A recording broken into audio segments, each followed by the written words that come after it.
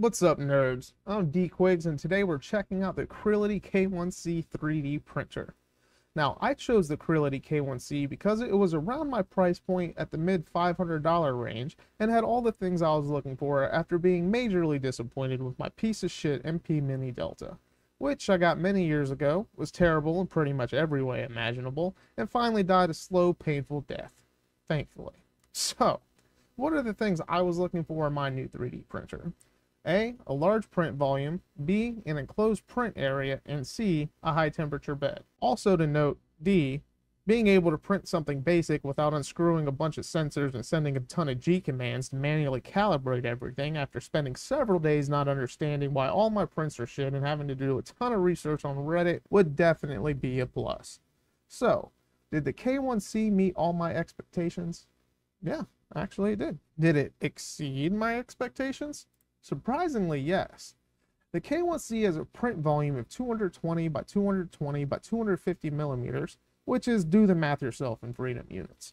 Generally, that's big enough for most 3D printing purposes, unless you're trying to print a life-size benchy boat to float around in, link in the description. The enclosure is sleek and effective, and the printer isn't an eyesore while sitting on your shelf gaining dust after you're done printing cheap and useless objects to give to your friends and family because you're too cheap to buy Christmas presents. And the enclosure keeps the aforementioned dust out of the build area, which is nice.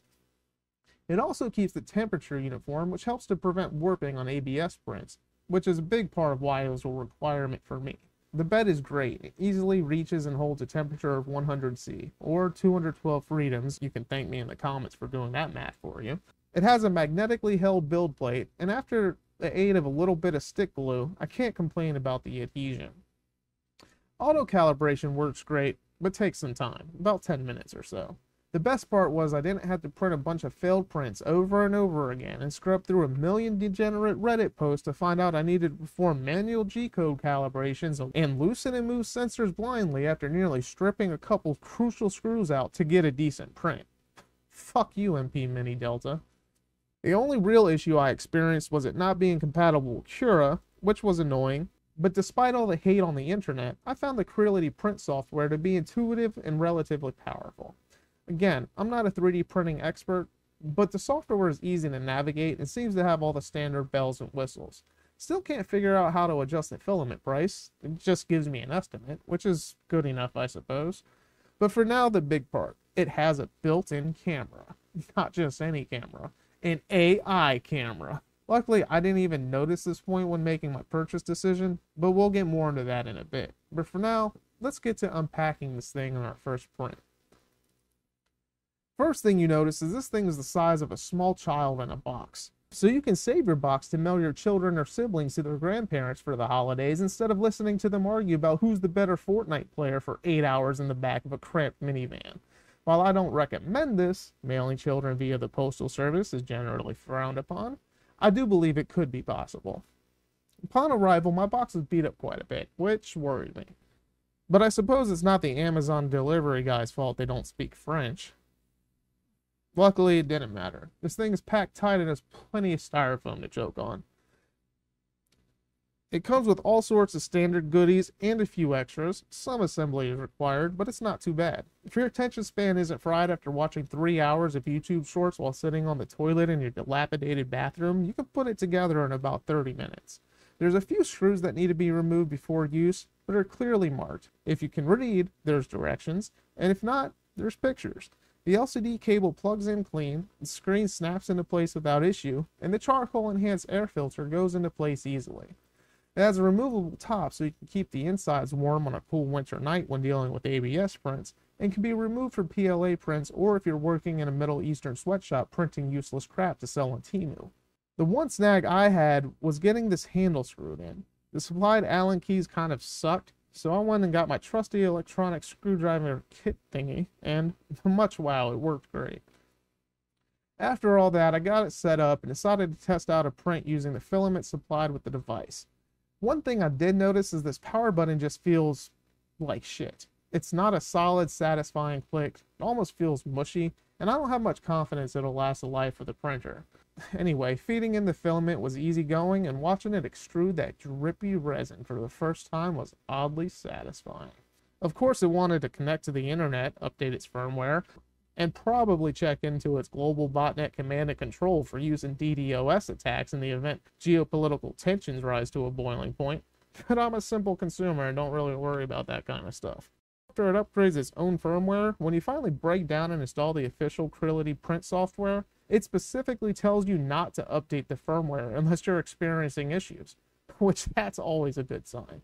Carrying on, I decided my first print to be a 3D printing classic, a model that was already preloaded on the printer, a benchy. And, whoa, this thing is aggressive. It prints fast at 600 millimeters a second, and while the table I set it on isn't perfectly stable, it's not wobbly either. This thing rocks and vibrates when it prints. I was worried that this would result in a terrible print, but I guess that AI camera did its thing and corrected for it. Disclaimer, I do not believe this camera is hooked to any kind of AI in any way, and I'm pretty confident that's just a marketing gimmick, but more on that later. When the print did finish, it finished successfully, and is beautiful. Great job, Creality. On to the next one. This thing isn't compatible with Cura, so I downloaded the Creality software. No big deal. It was easy to use and the interface looks nice. But now, time to print something truly useful. A dragon. I got some overhang warnings and against my better judgment enabled supports, which may or may not have been necessary, but I'm not a 3D printing expert. I just do what I'm told. The spool kept kinking up on me, and I'm not sure if it was me, the roller, or the spool, but I had to monitor this thing the whole way through. Either way, all said and done, I got my dragon, and it printed really nice. Great job, Creality. All in all, compared to the literal chunk of garbage that was the MP Mini Delta, this thing is a major improvement.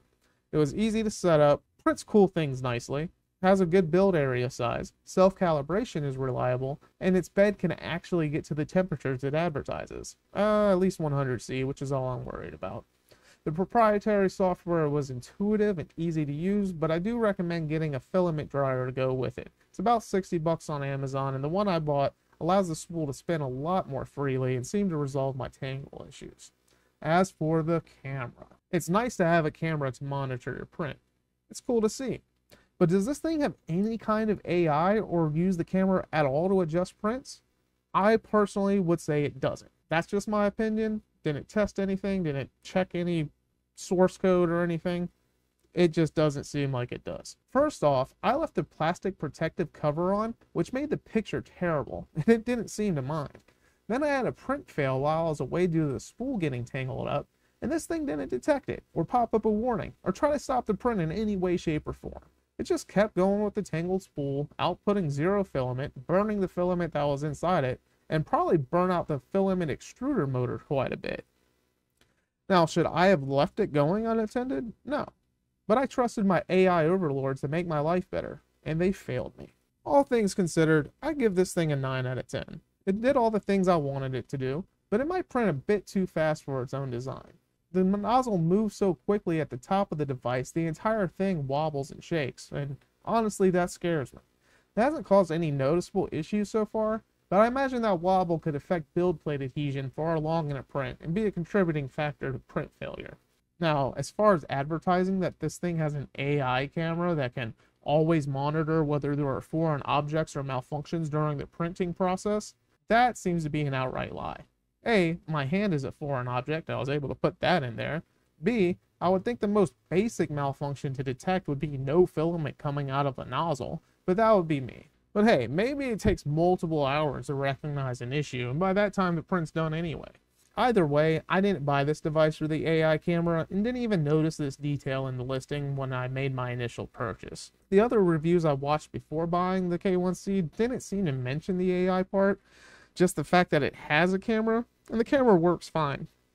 I just wish companies would quit trying to mention AI in everything, especially if it clearly doesn't work as intended or it isn't there, period. That's it for this video. I hope you liked it. Click the like button even if you didn't, because I'm begging you, and don't forget to subscribe. In my next video, I'm working on giving an RC car self-driving capabilities, and it's actually coming along quite smoothly. Join my Discord to join in the development of that project or to discuss your own. Link in the description. I'm sure we'll get to put this 3D printer to better use for that project. Until then, I have been D. Quiggs. Later, nerds.